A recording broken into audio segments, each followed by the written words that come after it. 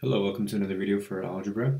In this video we're going to be solving absolute value equations, or one in particular anyways.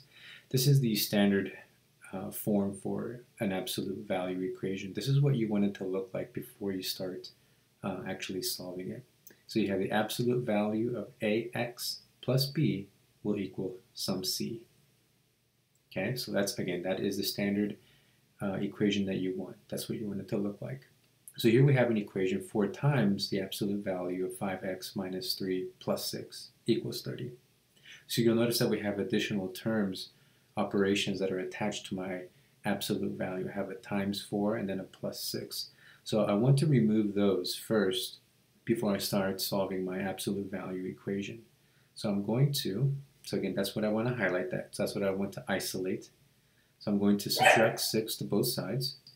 This will eliminate my 6, give me a 24. Clean up the equation a little bit. And now I'm going to divide by 4. Okay. So by dividing by 4, I get 6 on the other side. And now I can solve my absolute value equation because, as you can see, it resembles my standard equation, ax plus b equals c.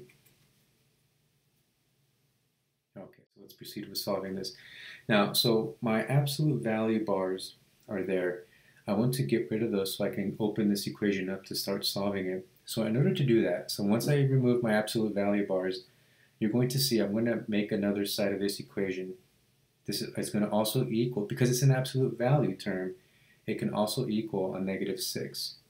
Okay, so that will now eliminate my absolute value bars. I'm going to center my equation. Okay, so that's my new equation now.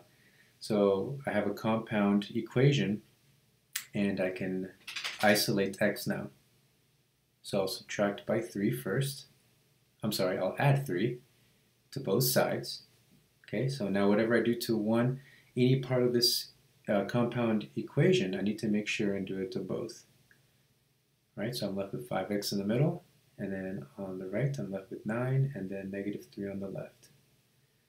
Okay, so this is my new equation. Now I just need to divide by 5. I need to divide by 5 on both sides. I've isolated x, and this is my final answer. So x can equal either negative 3 over 5 or 9 over 5, which is in decimal form would be negative 0.6 or 1.8. Okay, well that does it. Good luck with your studying.